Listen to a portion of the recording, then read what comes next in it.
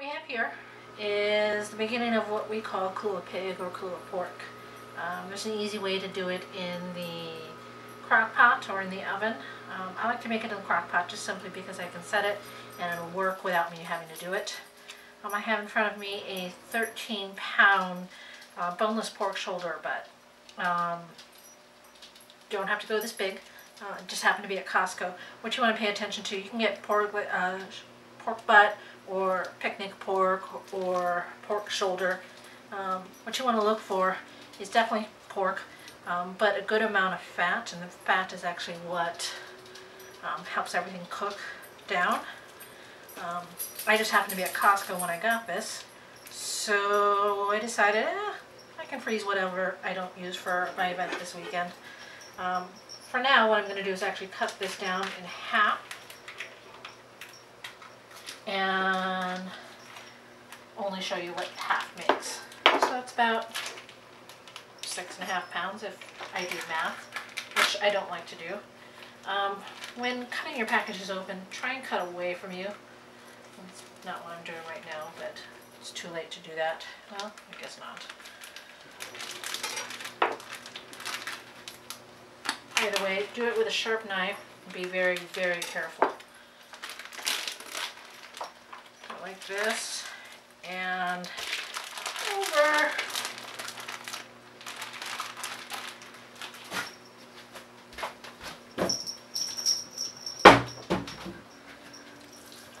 Luckily, there's this nice, oh look, it's already in half. How lucky am I? So, I'm going to take half, put it in my crock pot, which is conveniently right next to me. Once you have your Kalua pig, your pork butt in your crock pot, this is a 6-quart one, I believe. Once you have it in there, there's 2 ingredients. 1, 2. The first being liquid smoke. This is Wright's hickory. It comes in 2, hickory and non-hickory. You can find this at your grocery store, usually with your spices next to hot sauce and stuff. If you don't know where it is, just ask your store clerk and they should be able to help you find it. The other is salt. Traditionally it's Hawaiian salt. This is Alea Alea sea salt, medium grain. It's a thick grain salt, very heavy. I've also used kosher salt, so if that's all you can find, go ahead and do that. I put it in this old spice container just to make it easy. You sprinkle the salt on all your parts. You can try rubbing it in if you like. I don't generally. Make sure to get all the sides thoroughly coated.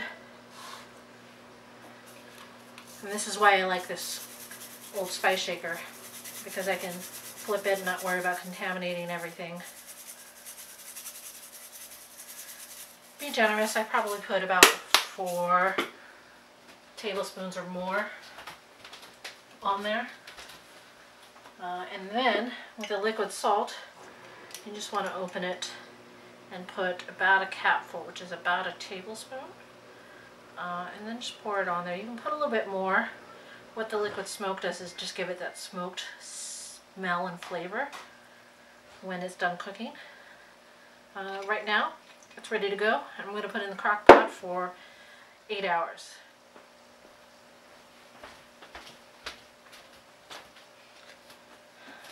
It's now 10 hours later. It's a little bit longer than I wanted, but I did mine overnight. If you noticed, new outfit. My Kalua pig is still in the crock pot, and I'm going to go ahead and take the lid off and actually transfer this into a separate dish.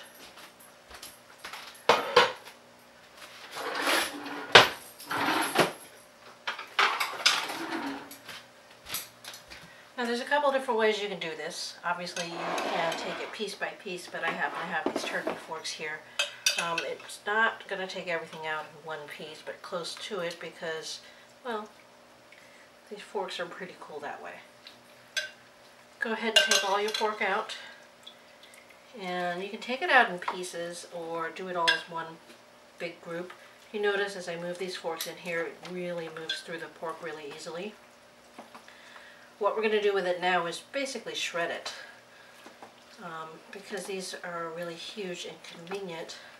It's shredding it really nicely even before I use my forks.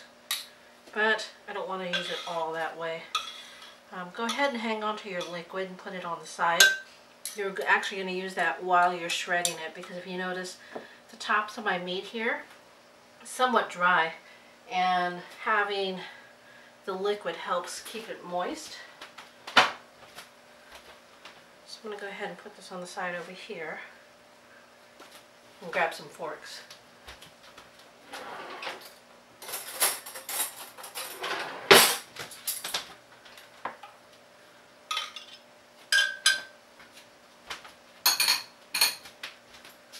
So I've got two regular forks right here, and if you notice in my pan here, there's already some liquid, so I'm not too worried about adding more yet.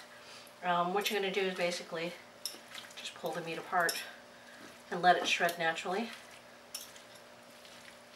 You don't need to add any extra spices at this point because you had a lot of salt in there already, and it's still pretty moist, so it's going to absorb everything pretty quickly. If you add spices now, you might end up adding too much as it cools down. Then you'll regret it. Since, as I mentioned earlier, this makes quite a bit of meat, my intent is actually just to, once this is really well shredded, to take this and package it into 1 pound baggies. Once you've got your Kalua pig cooked, you can go ahead and let it sit out at room temperature for a little while, but remember that meat that sits out tends to make people sick. So you don't want it sitting out too long. You want it to sit out just long enough to cool so that when you put it in the fridge, it doesn't heat everything else up. Once you've done that, keep your scale handy. Zero it out. And you're going to bag about a pound in quart-size bags.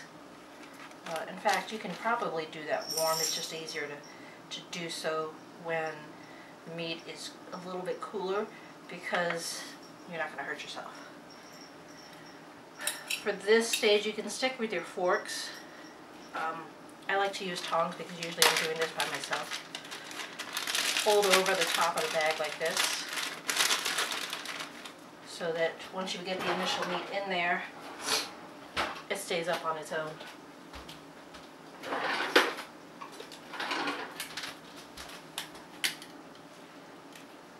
This. Put your initial meat in just a small amount so that you don't overwhelm the bag.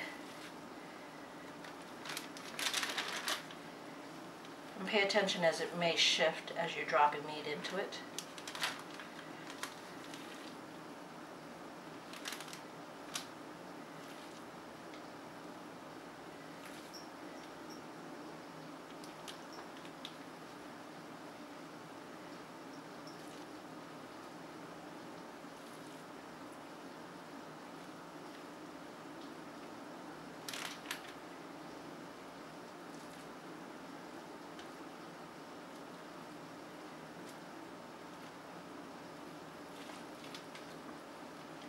And this right here is what a pound of meat looks like.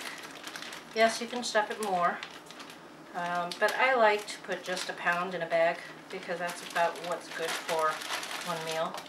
Once you've got it all in there, spread it out some so that when you eventually put them in the freezer, if you're not going to eat it all in one time, and certainly with all the meat I'll be cooking in the next 2 days, I won't be eating it at one time. So that when you put it like this, you want to use as much of the bag as possible so that it lays flat in the freezer and doesn't take up more space than you need it to.